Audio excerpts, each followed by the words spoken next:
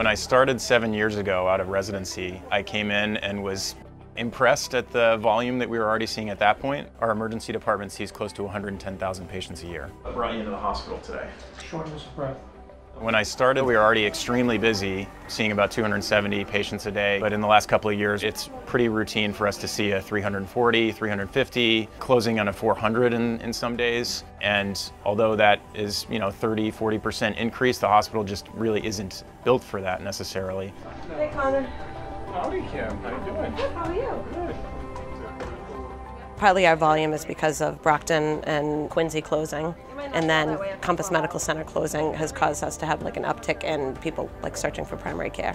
We've had to place patients where we never had to place patients before. We put them in recliners. So if they're able to sit in recliners, it gives us, more spaces than actually putting a regular bed in there. And we understand that everybody doesn't feel well, but sometimes we have to prioritize patients. So unless they're critically ill or a trauma, they wait, 6-8 hours sometimes to be seen by a doctor. I mean, it sounds like just kind of orthostatic stuff, but it's been extremely stressful. I mean, we have a fantastic team of physicians, advanced practice clinicians who are nurse practitioners and PAs and nurses, but everyone has really felt a significant increase in their stress levels in the last couple of years. I think from the moment that the patient comes in, we have a great nursing staff who is kind of the eyes and ears. We have radiology just down the hall. We talk with them a lot because we're getting a lot of x-rays and CAT scans. The hospital has numerous subspecialties that we're working in collaboration with multiple times a day. People are choosing to stay locally instead of going into town because they know they don't have to. Our affiliation with the Brigham, with Dana-Farber, I feel that they're more comfortable now just staying close to home. That's what I love so much about working here. Between like the physician's assistants, the nurse practitioners, case managers, social workers, like we all just work very closely together.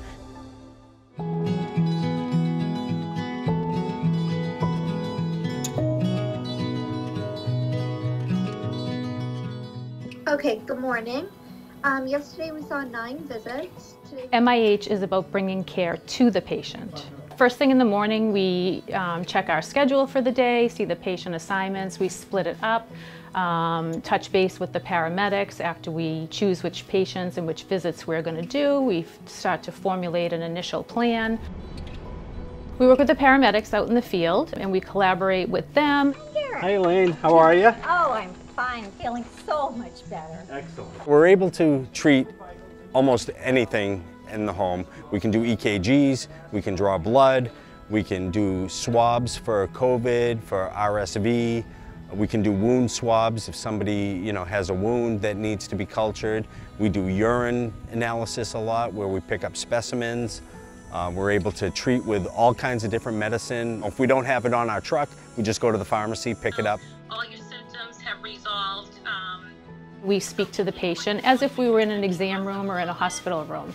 We're able to see the patient, and it's a safety net for the patients for their chronic issues. It benefits the health system as well because it has been able to decompress both the ED and inpatient units. And we're urgent care on wheels. We're able to take care of people at their house. I mean, who wouldn't want to stay home and be cared for instead of going to the emergency room or the hospital?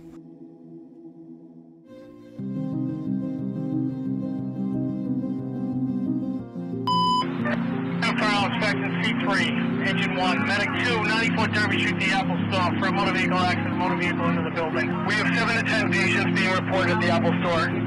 7 to 10 patients. We are talking to somebody about a tourniquet at this time. On the day of the Derby Street incident, we received 16 patients within 45 minutes to our facility. We knew how to prepare for this, and people that came from different areas in the hospital, surgeons, anesthesia, orthopods, all came down to assist with this. It was amazing.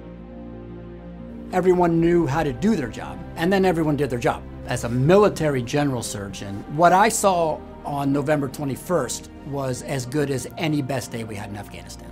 I don't think we could have actually performed it better had we scripted it. We are a level 2 trauma center, and we are the only level 2 trauma center in our region. We have the same bar for patient care, patient outcomes, protocols that every top program has.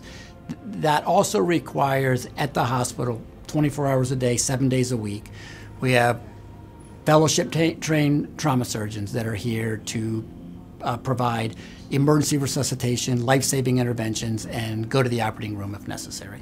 Thanks to Dr. Driscoll, we've been able to provide a capability where people who otherwise would have had to transfer into town, which would delay life-saving care, we now can provide that as soon as these patients hit the door.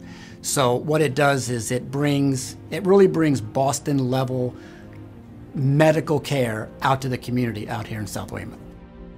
So now we have the capability to do damage control surgery. We have coverage from neurosurgery, orthopedics, critical care, interventional radiology to help patients that are bleeding out has come to the forefront in emergency medicine. We are here to serve and take care of our patients. If we don't have the resources that we need to do that, there's going to be a delay in care, and that many times costs lives.